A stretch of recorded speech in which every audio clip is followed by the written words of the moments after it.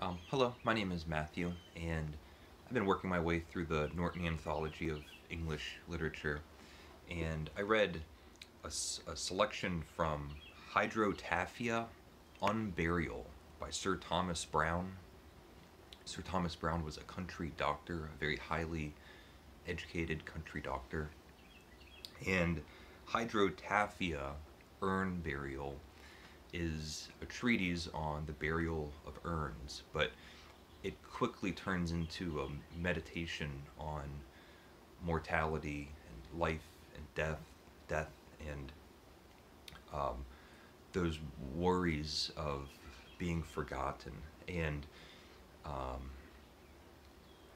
how even with our best attempts, building pyramids and monuments, having individual lives with fantastical escapades, or um, families with long generations, all of the things that we can do um, to leave a mark in this world are all in vain.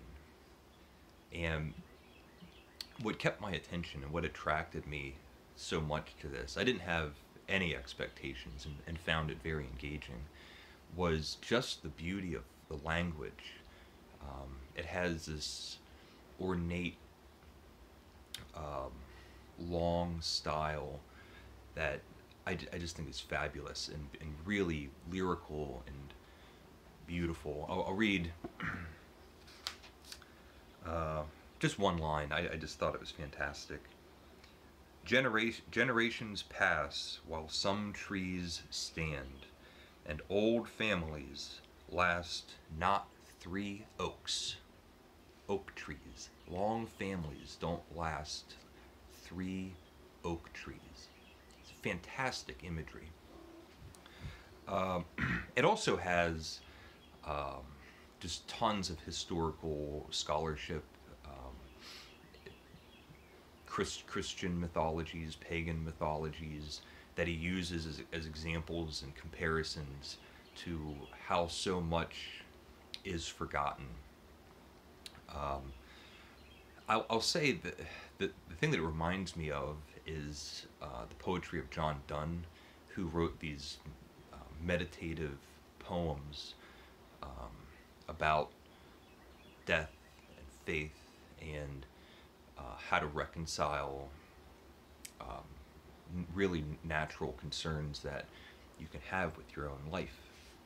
But I think what makes this a great counterpoint uh, to any of the metaphysical poets, where when you read them in your private hours, you can kind of wax lyrical about your own mortality. This feels um, as as if it's a different attempt to um, consider those thoughts about life and death um, more rationally, and in a more logical system. Uh, as far as actual advice, um, I don't think it's a pragmatic um, essay that will help you relieve those concerns, but it is just simply beautifully written. His answer is basically faith. I'll read another portion. Um, Pyramids, arches, obelisks were all but irregularities of vainglory, and wild enormities of ancient magnanimity. But the most magnanimous resolution rests in the Christian religion, which trampleth upon pride and sits on the neck of ambition, humbly pursuing that infallible perpetuity unto which all others must diminish their diameters, and be poorly seen in angles of contingency. So that's a good summation of what he's trying to get across. Is um, no matter what you build, monuments will crumble, but if you're looking for immortality, you will find it in your faith.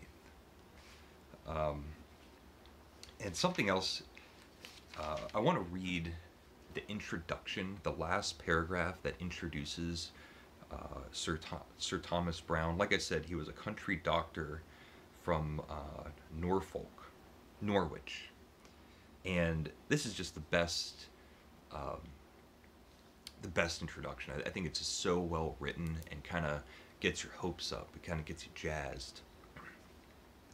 Um, he is most at home in the ages of fabulous darkness, and in those areas where doubt melts imperceptibly into faith.